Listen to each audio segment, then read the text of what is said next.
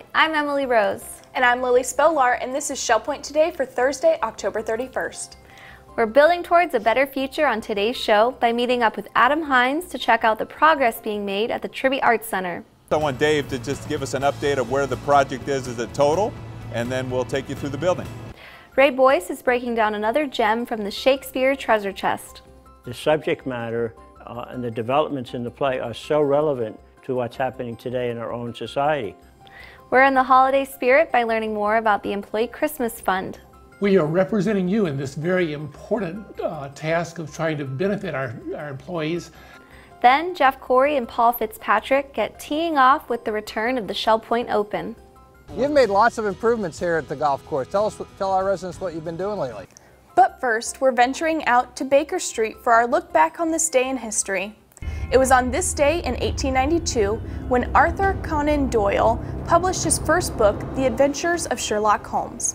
The saga of Britain's famed detective had become wildly popular over the past 5 years after being published in several magazines. Holmes, along with his devoted sidekick, John Watson, became heroes due to their extraordinary deductive power, meaning they were able to solve mysteries using the simplest of clues. Doyle would go on to publish 3 more collections of his short stories, with Holmes and Watson on the constant heels of their arch-rival Moriarty. Over a century later, the characters are still a major part of pop culture, appearing in television series, movies, and still on the printed page. Tomorrow, start your holiday season off on the right foot by attending this year's ShellPoint Artists and Artisans Holiday Bazaar. The talented residents of ShellPoint have been working all year to create items for this event. And on November 1st and 2nd, you can check out all the goods available from textile and paper to wood and ceramics. There will even be plenty of specialty Christmas decorations and holiday cards. After all the shopping, make your way to Love Boat Ice Cream, which will be sold right outside. Please remember that cash and checks will only be accepted.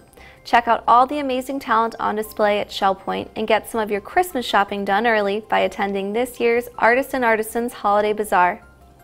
Many of those artists at the bazaar will soon be creating their works of art inside the new Tribby Arts Center. We caught up with Adam Hines to see how the construction has progressed so far.